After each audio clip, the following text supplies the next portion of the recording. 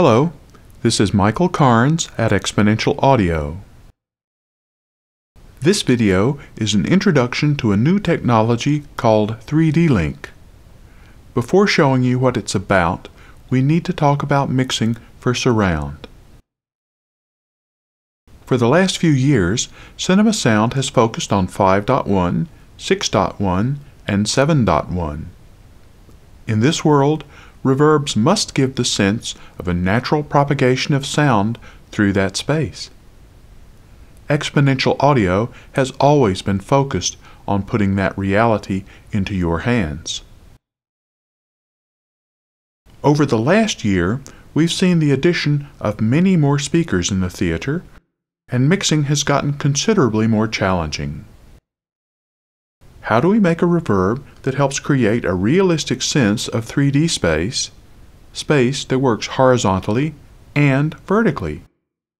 And how do we fit this into mixing tools that may only support a maximum of 7.1 on a single stem?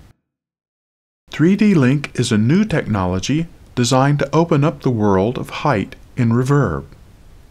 Whether your dry source is low,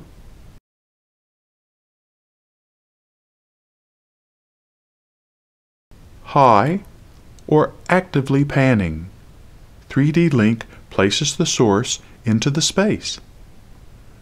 Signal propagation is natural and controllable, eliminating the need for you to create new buses, delays, or other workarounds. Let's assume you have two buses, one representing the low space and the other representing height. Ignoring LFE, each of these buses can have up to 7 channels in whatever configurations are supported by your workstation. You may have source material hard-patched to low or high buses, or you may be using a 3D panner to dynamically place signal onto these buses. The buses are connected to aux tracks where you'll have reverb and other important plugins. 3D Link allows two reverbs to be connected, linked, to create a single 3D reverb. Those two reverbs now act as a single unit with up to 14 distinct channels of reverberation. Signal propagation between low and high is handled within the reverbs, with the mixer, that's you, in charge of gain, time, and EQ.